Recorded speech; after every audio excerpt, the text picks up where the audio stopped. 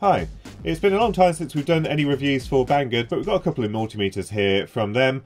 The first one of them is a low-cost unit. This one's just £17.52, but this is a compact sort of all-in-one handheld multimeter. It's one of those that will automatically select the range based on what's connected to it, so it should be able to detect when we're measuring voltage or when we're trying to measure resistance and that kind of thing. To prevent it accidentally selecting the wrong thing when you're measuring current, it does have a separate port for measuring current, so there's no risk there of it accidentally selecting a current range and blowing up when you're trying to measure voltage. But this one also has the non-contact voltage measurement, so we can use the end here to detect if a cable is live, and the whole thing is supposed to illuminate brightly when it's detecting a voltage present. So, as I said, this one's from Banggood, £17.52 delivered, and it's got a list of the things that it can measure here. So, AC measurement, it's a 6,000 count multimeter, then we can read things like resistance, diode, frequency, continuity, and all the other things that you might want to measure with a small multimeter. So we'll look at this one first. The other item after that is the ET12S, and this one's quite interesting. It's a little bit more expensive, coming in at £115 delivered, so quite expensive, but the reason being this one has an infrared thermometer on it, so this one can actually do low resolution thermal imaging on the touchscreen that it's got on the front here. So yeah, £115 delivered for this one. And it does have the ability to transfer some data to the PC as well, but we've got a large TFT on the front of it, and you can select the various ranges or options by actually pressing on the screen itself. And then we've got some details a bit further down about the thermal measurement. So fairly low resolution. This one's the ET12S. The 11S is a cheaper version, but it's able to capture at 20 Hz, but very low resolution, 90 by 120. And displaying on the screen as 216 by 288 pixels. First of all, looking at the A2, it's in this nice soft touch sleeve, which is designed to protect it a little bit from impact. It's certainly not a tool that you'd want to use as an electrician, but for a DIYer it might be quite a handy thing to have around. On the back here, if we undo this screw, we actually get access to a USB-C port, which is for charging the internal rechargeable lithium battery. Quite a nice feature, because endlessly replacing AAAs and AA batteries or risking them leaking inside these multimeters is always a bit of a pain. So the fact that it's got a rechargeable battery built in that you don't need to worry about is quite a nice feature. To turn it on, you hold down the power button until it clicks, and then we get a temperature measurement, so 25 degrees C, and it just says auto at the moment. Now we've got no leads attached, so I think it stays like that until we plug something in. We can activate the voltage alert by pressing the button at the top here. And at the moment, obviously, we've got no cables around. If I grab a mains cable... So we've got two different modes for the non-contact voltage measurement. We've got low sensitivity and high sensitivity mode. And you do need to get the end very close to the conductor in low sensitivity mode. And also on a cable like this, where we've got live, neutral and earth, it matters which way round the cable is. You might be able to see it. If I place it up to the cable here, we've got the live conductor, but as we twist the cable round, it could give the impression that this cable is actually dead, just because we're right next to the earth or the neutral conductor. So that's one of the risks with non-contact voltage measurement. You want to make sure you're actually probing right near to where we might have the live conductor, like that. In high sensitivity mode, it should be a bit more sensitive, a little bit more distance. It's starting to detect something about 15 millimeters away, but red when you're right up against it. So that's how the non-contact voltage measurement works. Then we can look at the voltage measurement. So I'll just grab Ian's PDVS2 Mini. So it came with a pair of probes, which I plugged into the bottom here. It also came with a carry case as well. But it should be able to detect that if I press the probes together, that we're measuring continuity. So it comes up with a beeper. It's not fast enough to beep if you press the probes together quickly, so you wouldn't be able to use this for rapid probing. But it should be able to detect voltage here. Now we've got this set to 0.5 volts. And if I put the probes on there, it does not read volts, it reads impedance instead for some reason. Now it does have I think a 60 millivolt range, so it should be able to pick up this voltage. If I increase this to 1.5 volts, then it does correctly detect 1.51 volts. If we drop back down, no, so it doesn't seem to like that low voltage. Let's see at what point it detects we're reading voltage. No. About 0.8 volts or so. That's probably not good enough for most people. So if we increase this, 1.81 volts, let's take it up to 5.8. And then it should auto range after we go past 6 volts. I'm not sure the specifications on the Banggood website match what it actually does, because it suggests it had multiple ranges there. It should have been able to read millivolts, and we're certainly not getting that, at least with the auto select. Let me just check. The instructions aren't that useful actually, so I'll see if there's a manual range to force it into volts. So it looks like to manually select the range you need to press the auto select button. Now I've noticed that the buttons aren't the greatest. Sometimes this will false trigger a button nearby, but we've got DC volts there, AC volts, and then UFC. I'm not sure what that means. I couldn't find anything in the datasheet about that one. And then we've got resistance, we've got continuity, which incidentally is significantly better in manual range, so that works a lot better. And then we have frequency. So we'll just quickly check the voltage measurement, and incidentally there is also a backlight which is quite nice, and that makes it really nice and clear. So let's see if it can read lower voltages this time. So 0.01, 0.02, there we go. So it's just registering that. So we do get the readings right down here, but it doesn't seem to auto range quite as I would have expected. If it's got a 60 millivolt range, you would expect the decimal place to move, which it doesn't seem to do. It just stays in that same position. Now, theoretically, you can put up to 600 volts into this. So there is another position for a decimal place that I can just about see on the LCD. However, I'm not going to probe any mains with this. I'm not sure I trust the CAT rating on it. But I won't go through every range on this. I'm more interested in the thermal imaging multimeter. But this one's quite a cheap and cheerful device. If you just need something to get you out of trouble or something to carry in the car, something like that, then this might be a handy unit to carry around. So here is the ET12S, and unfortunately this one doesn't come with a carry case, but this one was probably the one that you want to protect a little bit more. It comes with a pair of multimeter probes, and the unit, you know, it's quite compact. It's got a little colour TFT on the front here, 4 function buttons. On the side here we've got a USB-C charger port, because once again this one has a lithium battery inside. This one very easily replaceable. There's a little 2-pin terminal in there. You can just unplug this 850 milliamp hour battery if you needed to replace it, but that just replaces in there nice and easily. Now the plastics aren't the highest quality. In fact, you can see through a little bit, which indicates it's probably quite thin plastic, so definitely built down to a budget. If we turn it on, takes a moment to boot, and then it goes straight away into thermal imaging mode. And if I put my hand in front of it, you can see it has a pretty decent refresh rate, and the resolution, although the specifications are quite low, it does give quite a usable image.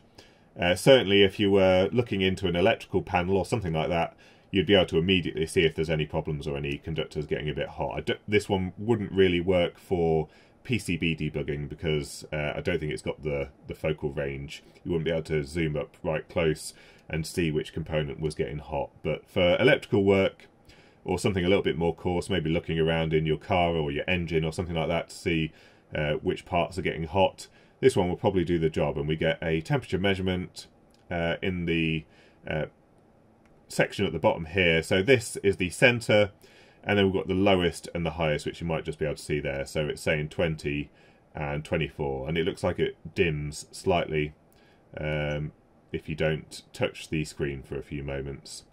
But yeah, we've got the temperature measurements there.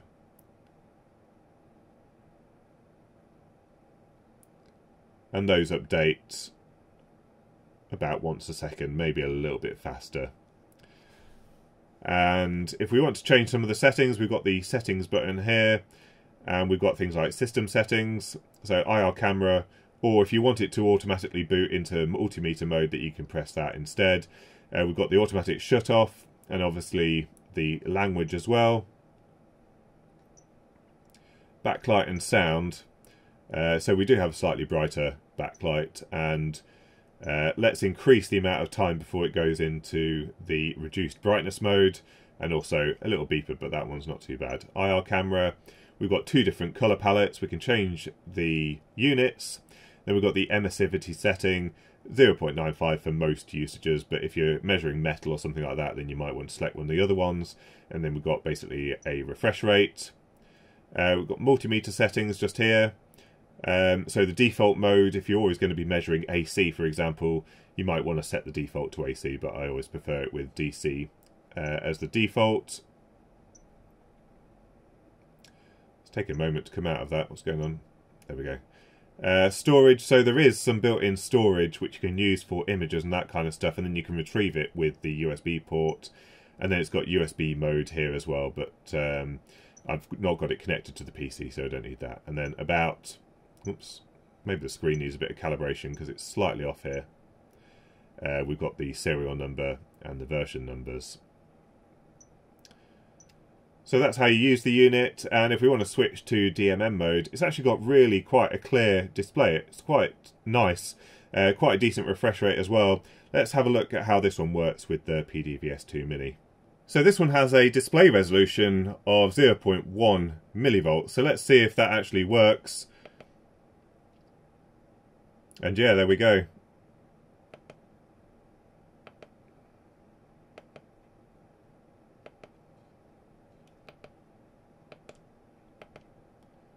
That should be 10.6 millivolts, and that is pretty good. It seems to work quite well.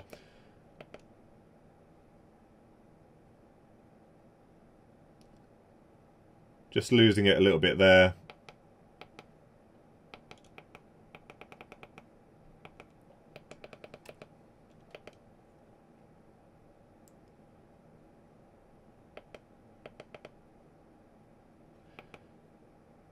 So it just changed range there, 3.11. It's pretty close actually. That's quite impressive really for a low-end multimeter. Up to 10 volts. Just going slightly off there, but certainly not too bad at all. Now this one, as you'll notice, doesn't have a ammeter measurement, so no risk of accidentally shorting out the mains on this one if you were probing around and had it set to the wrong thing. We've got continuity mode here. Let's see how this one behaves.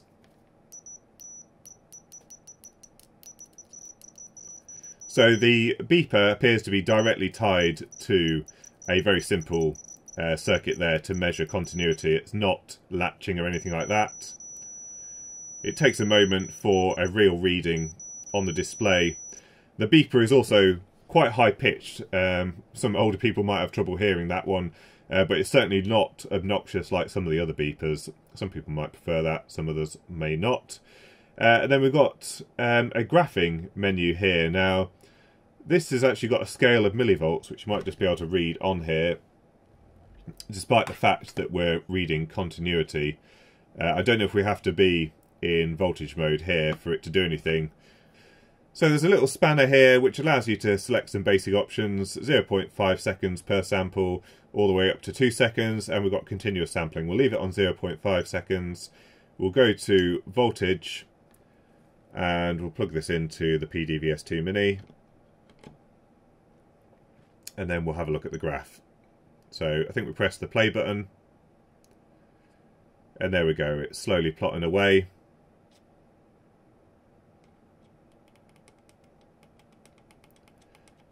So the refresh rate obviously isn't fast enough to pick up very fast transient events, but you can get a feel for what's going on there.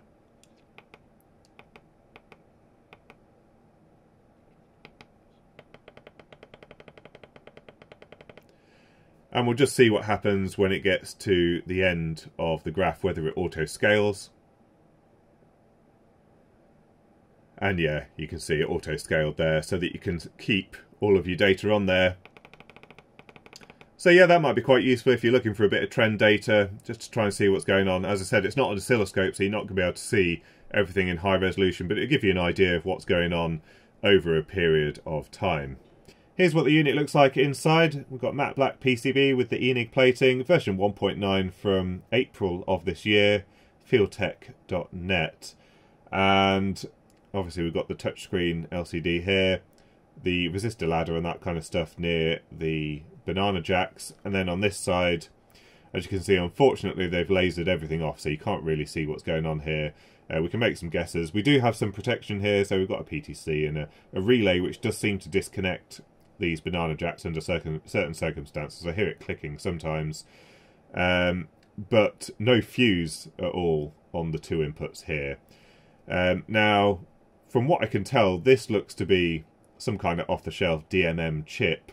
It's connected to the banana jacks and it goes through these optocouplers, and there's an isolated DC to DC converter here. So they seem to have isolated the DMM at this point here through there, and then there's a digital interface to this apps processor.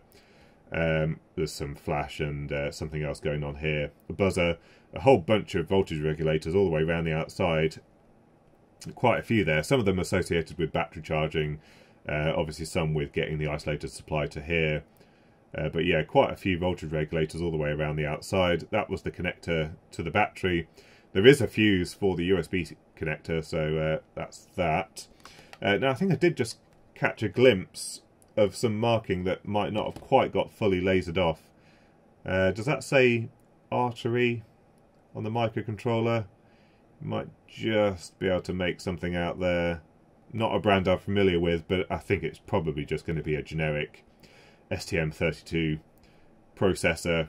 It's driving the TFT, interfacing with this thermal camera module with a bit of flash and with a beeper, so it doesn't need to be doing anything too exotic. I imagine any kind of reasonably powerful processor will be able to do the image capture off the IR camera and display it on the screen. Looks like we've got a shutter on the camera, which I didn't notice before. So that's controlled by these on this flexi here, and then the image data is coming off onto this connector here. But I'm not fully up to date on my thermal cameras. BCA5 is the only marking that's on this thermal camera, but it's stood off from the PCB and then has a little viewfinder on the back of the multimeter. So that's what it looks like inside. So as I said before, if you're interested in taking a look at these, I'll put the links in the description down below. If you've got any thoughts or comments, don't forget to leave them in the comments section down below. And until next time, thanks for watching.